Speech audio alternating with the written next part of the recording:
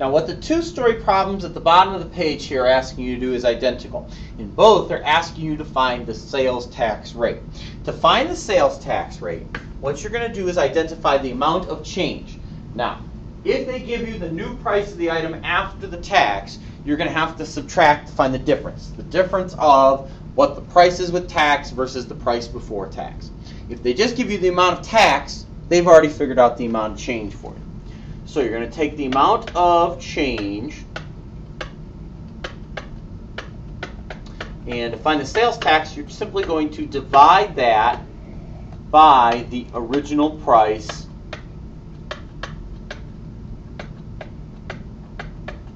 of the item.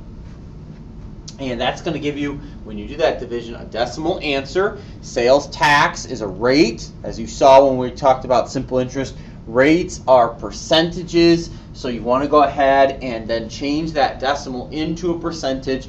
Again, to change a decimal into a percentage, you're going to move the decimal twice to the right and add a percent sign. So we look at 19. It says the sales tax on a $750 computer at J&M Computers is $48.75. What is the sales tax rate?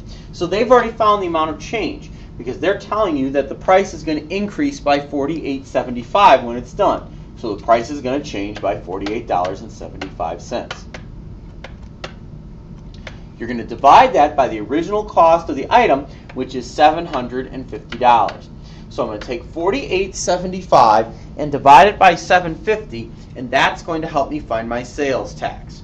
Well, when I go ahead and divide that out, the result is 0.065. Well, again, as I said, that's the answer, but it's written as a decimal. Sales tax is always a percentage. So we're going to go ahead and move that decimal twice to the right, because that's how we translate to percent. Tack on a percent sign, and that's going to be my answer, 6.5%. Now, question 20 I'm going to leave for you to do on your own, but I am going to help you set up a little bit. It says a hardcover book sells for $24 at the Book Mart. Ben pays $25.02 for the book. What is the sales tax rate? So they didn't give you outright the amount of change here, and that's what's different about this question from the last question.